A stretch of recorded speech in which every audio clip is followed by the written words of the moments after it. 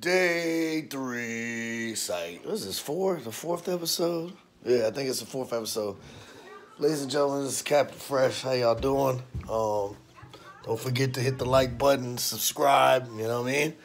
Today I wanted to talk to you real quick about gun owners, guys that have guns. I hear a lot of guys talk about guns, but I'll never hear anybody talk about what happens if someone breaks in.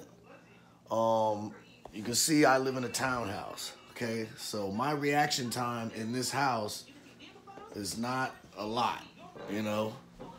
So you figure from here to the door, that's the front door. It's about 15, 20 feet if I back all the way into the kitchen.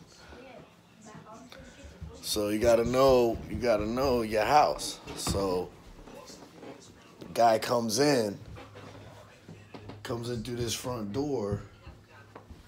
He decides to go up here. Now, if I don't catch him when he goes up here, I have to be careful. So let's say I got my gun, I'm coming up here. Now, let's say he's at the top of the steps. I can't just rip bullets at him because behind this wall is my kids. So you got to be very careful. So what I'd have to do is I'd have to come up here with him, and then I could probably shoot here. I shoot a little bit here, that's about it. And then a little bit here. But I can't shoot here. See what I'm saying? Kids room, kids room. So you gotta be careful. You gotta be careful when a person comes in. That's why I tell people you should have buckshot. Get you a shotgun. And that way you take care of business. So be safe out there, but know your house. You should be able to know your house.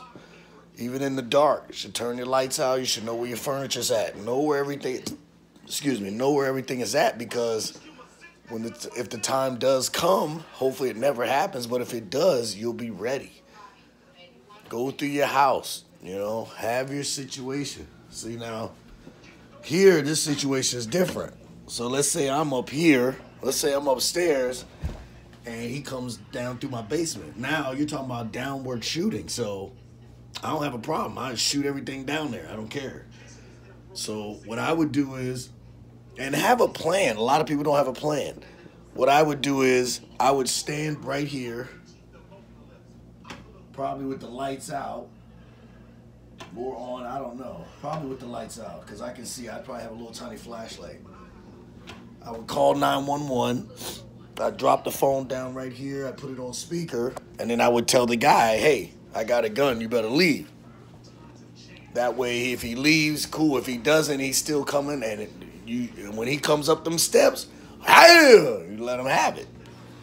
But that's safety. I think people really need to understand angles in the house where they can shoot, because you have to understand if you have loved ones or kids, relative, you need to know where they're at if you're going to start bucking off in the house. Because, you know, buckshot and bullets is totally different. Bullets is going through drywall like a champion. Now, on this side of my house, I can shoot because there's a brick. See, I live in a townhouse, so there's a brick wall in between, so the bullets won't go through. All right? Be easy. I'll talk some more about it. You know what I'm saying? Hit the like button, hit the subscribe. Check my podcast out, Trey and Soul Crew. Let's do it. Let's follow the movement.